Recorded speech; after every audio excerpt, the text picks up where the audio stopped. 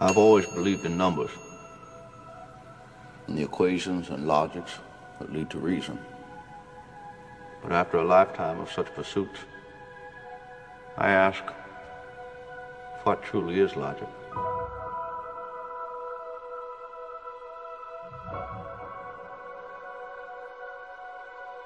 It's no good, and you need to dump it.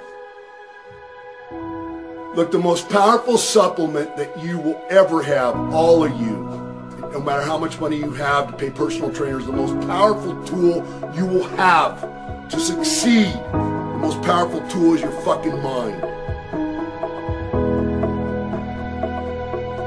You know, science has come a long way, yes, but there are some things science can't explain.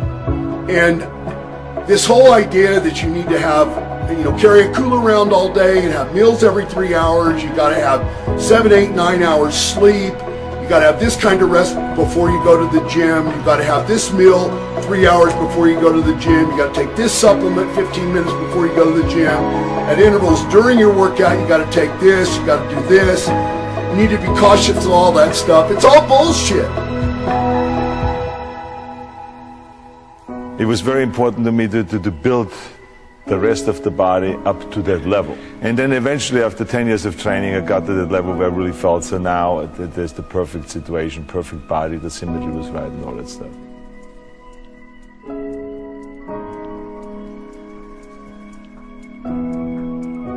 I didn't want to just be a movie star, I wanted to be a great movie star that's the highest paid movie star and have above the title building.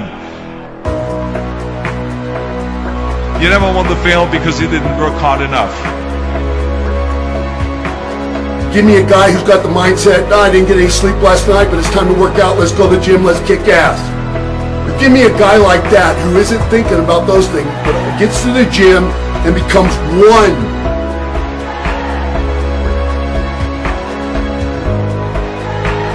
You didn't get as much protein today, you didn't get as much sleep as maybe you should have. Those type of things. What does it fucking matter? What does it matter? Don't fucking step down to meet somebody else's silly ass fucking standard that is not backed up by fucking any real world experience. You will always be learning and you will always be starting over. The greatest fucking champions that have ever been still. I always wanted to be very intense. I always wanted to be number one. You're thinking too much about the small, you're giving too much attention to the small things that don't really matter, and you're not giving enough attention to the big, broader, more basic things that do. And ask yourselves, who do you want to be? I've always figured out that there's 24 hours a day. You sleep 6 hours, and I have 18 hours left. Now I know there's some of you out there now and says, well wait a minute, I sleep 8 hours or 9 hours. Well then just sleep faster, I would recommend.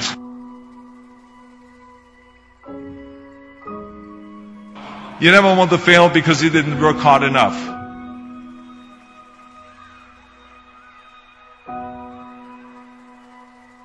And ask yourselves, who do you want to be?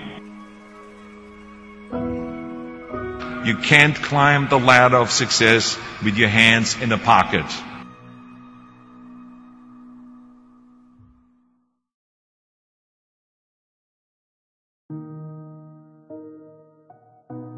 I was poor because I didn't have anything.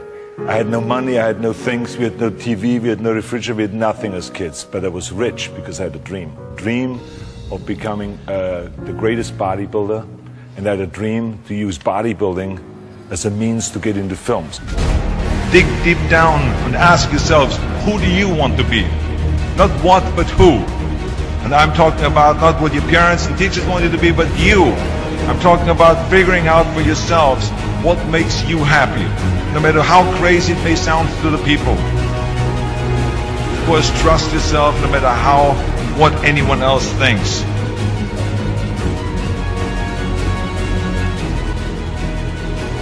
I didn't want to just be a bodybuilding champion. I wanted to be the best bodybuilder of all times.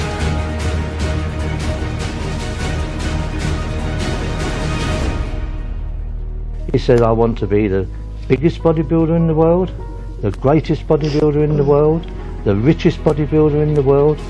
He said, I want to be a film star, and I want to go into politics.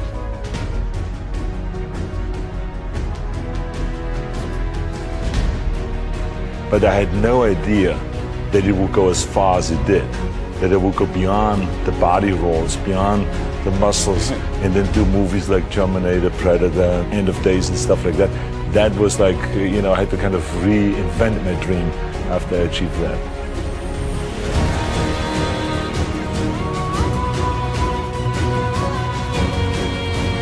Bodybuilding has been a beautiful experience for me, and I will continue it for the rest of my life. I only stopped competing, but I'm not stopping bodybuilding. It's the greatest sport. Thank you.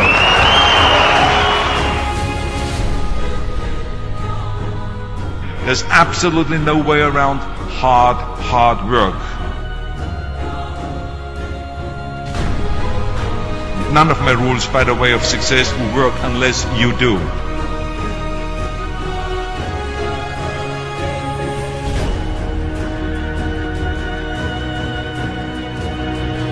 He talked about him winning Mr. Universe. He says to me, now he's the Mr. Olympia. And then when he competed and won Mr. Olympia, his goal was to win it many times, which he won it 7 times.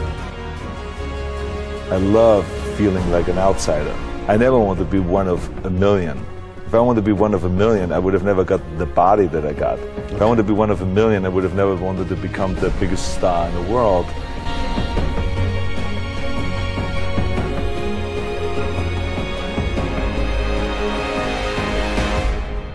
I never wanted to lose a competition or lose an election because I didn't work hard enough. I always believed leaving no stone unturned. Muhammad Ali, one of my great heroes, had a great line in the 70s when he was asked, how many sit-ups do you do? He said, I don't count my sit-ups. I only start counting when it starts hurting. When I feel pain, that's when I start counting, because that's when it really counts. That's what makes you a champion. That's the way it is with everything. No pain, no gain.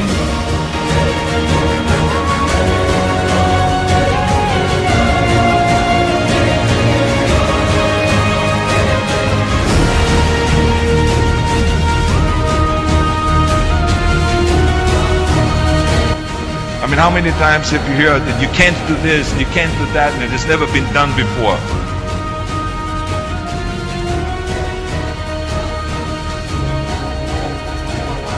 As a matter of fact, I love it when someone says that no one has ever done this before, because then when I do it, that means that I'm the first one that has done it.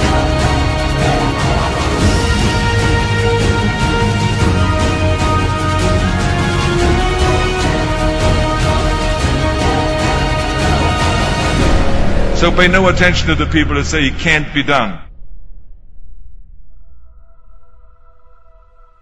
There must have been a time in your life before that when you didn't have any thoughts of bodybuilding at all. What sort of child were you? Well, I grew up in Austria. I was born after the Second World War in 1947. It was poverty. There was no food around, really nothing. And I think that was the reason why I developed such a tremendous desire, a desire to get out of there, and a desire to make it in life, to achieve big things.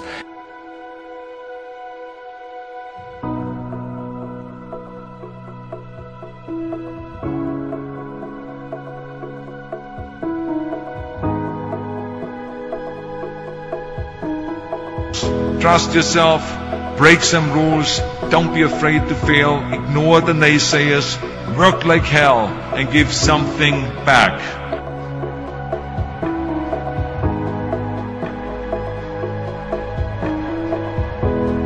Don't be afraid to fail.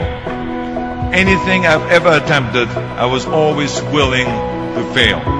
You can't be paralyzed by fear of failure, or you will never push yourself. You keep pushing because you believe in yourself and in your vision. And you know that it is the right thing to do, and success will come, so don't be afraid to fail. Each year you live, it's 1 year less. When you're out there partying, horsing around, Someone out there at the same time is working hard. Someone is getting smarter and someone is winning. Just remember that.